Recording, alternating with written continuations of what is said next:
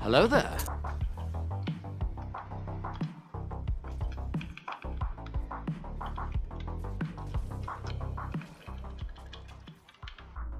Arc is in full swing. Last week we made a build about the Warlock. This week we're making a build about the Hunter. This one's completely broken and a lot of fun. You're gonna really dig it. Without any further ado though, let's just jump into the build, look over all the fragments, the aspects, the mods, all that you need to make this build broken in your next PvP session. As you guys can see, we're on the Hunter and I'm rocking the Assassin's Cowl exotic helmet. Let's go ahead and read this exotic perk for you guys. Vanishing Execution. Powered melee final blows grant invisibility and restore a portion of health and shields. Finishers and final blows against more powerful targets increase the duration of invisibility and the amount of health and shields restored. That's right, folks. So when you beat somebody with a powered melee, you get about 8 seconds of invisibility and you become amplified because of the fragments and everything, okay? Now, you also, keyword, get a portion of health back. Remember that, a portion of health. All right, guys. So now that we know the exotic helmet piece that we're going to be rocking, let's go ahead and go over the aspects and fragments. Now we're using a Gambler's Dodge. Make sure you guys use Gambler's Dodge. For the super, it doesn't matter. You can use whichever one you want, but for PvP, the Arc Staff's really just OP. Next up, we definitely want to be using Blink. If you're not using Blink, it's okay, but I do think that for movement and getting around and punching people, Blink is very OP. Now, this is where everyone's going to have the biggest argument or debate in the comments.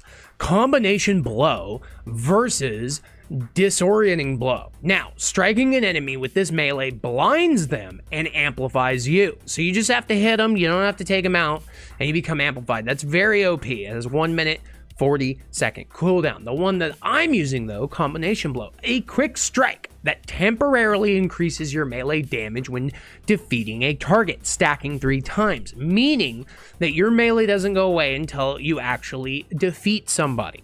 Now, defeating targets with this ability also refills your class ability energy and restores a small amount of health. Remember before about the Assassin's Cowl giving you a portion of your health and shields back? These stack, basically giving you 100% health back every time you take somebody out, which is making this very OP.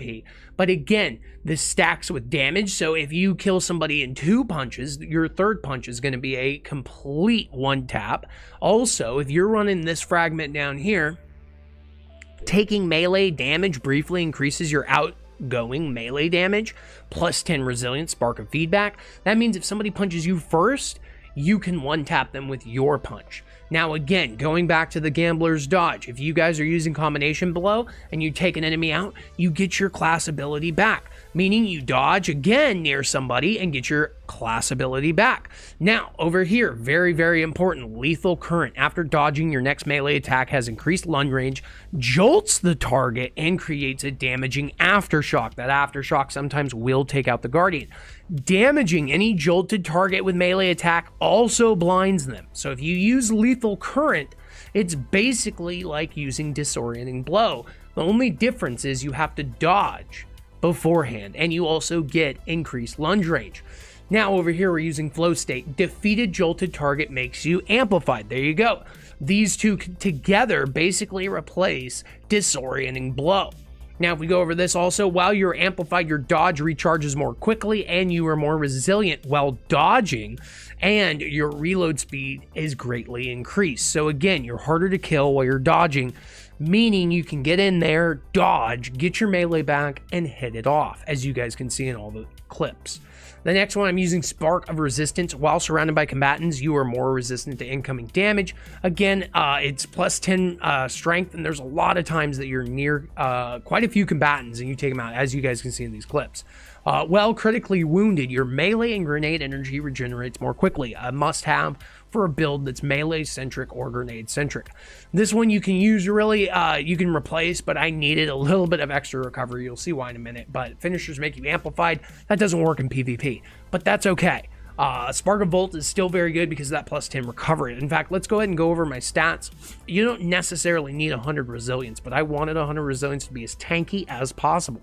But you're saying, wow, WhiteKanye, 60 recovery, that's pretty low, but you have to remember that every time I finish an enemy off with a punch, which is majority of what I'm trying to do, I'm getting a portion of health and shields back from the Assassin's Cowl and some health back from the punch that I'm using. So that recovery really is more like 200.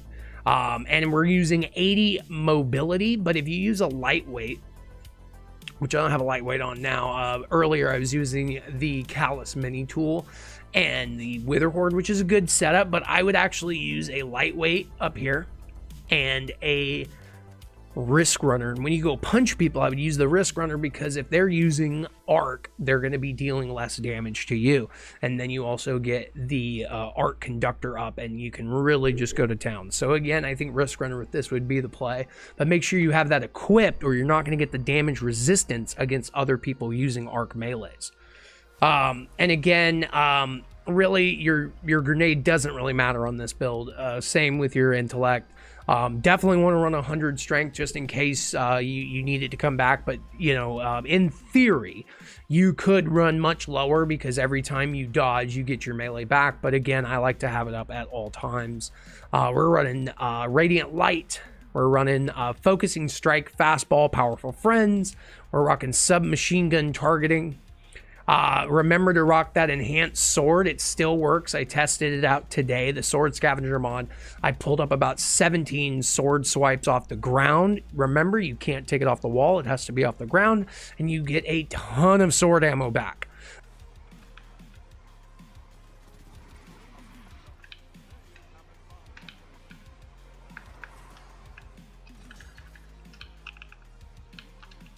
This one right here greatly increases the ready speed of fusion rifle, shotgun, submachine guns, and swords. So I use this for the submachine guns.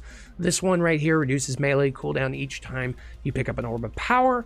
And then last but not least, every time we dodge, we are going to be getting even more melee back because remember, you have to dodge near enemies to get your melee back. So let's say you accidentally dodge and there's not any enemies back. This right here, Outreach, will give you quite a bit of class energy back.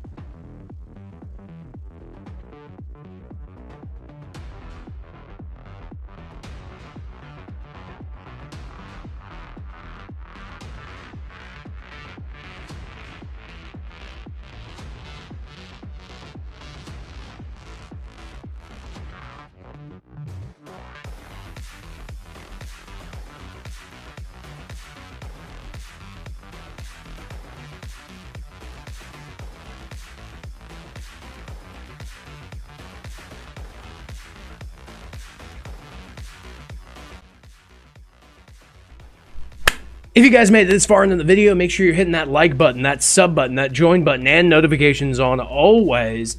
It really helps the channel out as I'm trying to entertain as many people in the world as possible, and of course, as a real-life supervillain, take over the world. I've been your host, WhiteKanye the Great, and I'll see you in the next one. Chaleaway! Rawr. Rawr. Rawr.